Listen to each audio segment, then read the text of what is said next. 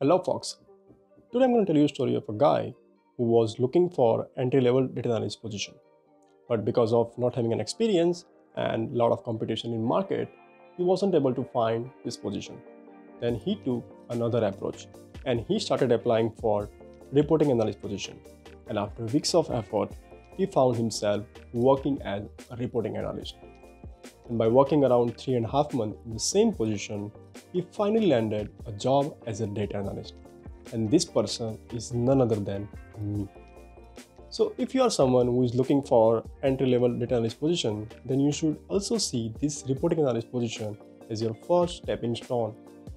In fact, there are many data analysts in market who started their career as a reporting analyst. So in this video, we're going to talk about three things. Number one, what's the difference between the data analyst and reporting analyst in terms of skills and in terms of job responsibility.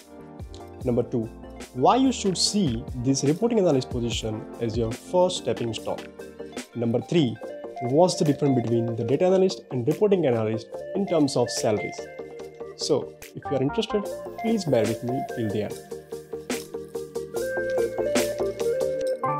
Now let's talk about the first point.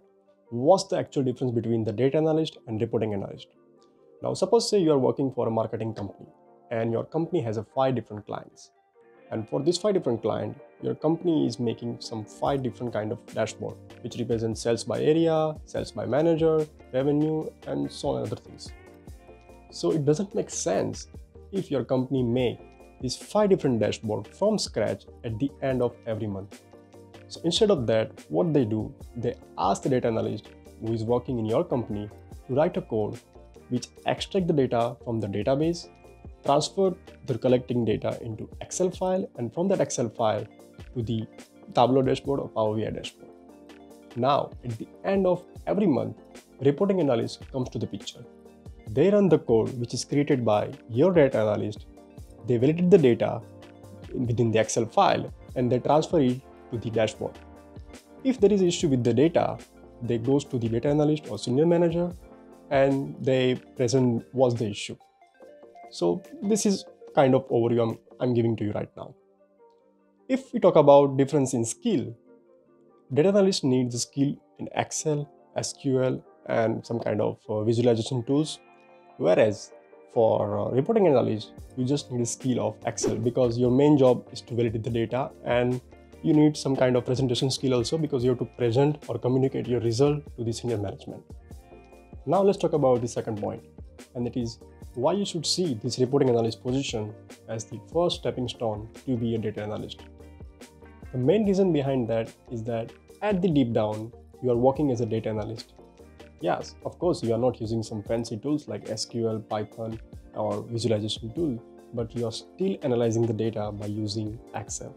And as I mentioned before also, data analysis is not about using tools, but it's about analyzing the data. So you can put the same position in your resume as a data analyst, which increases your chance to get a job as a data analyst. Now let's talk about number 3, and that is salary difference between data analyst and reporting analyst. Suppose say entry-level data analyst is earning around $30 an hour, and reporting analyst is earning around $26 or $25 an hour, which is around 15 to 20% less than the data analyst salary. But the main benefit of this approach is that you are increasing chances of getting job as a data analyst, and which things we want, right? So if you are someone who is struggling to get a job as a data analyst, please try this approach. So if you like this video, please share with your friend and subscribe my channel, and see you soon in the next video. Till then, bye-bye.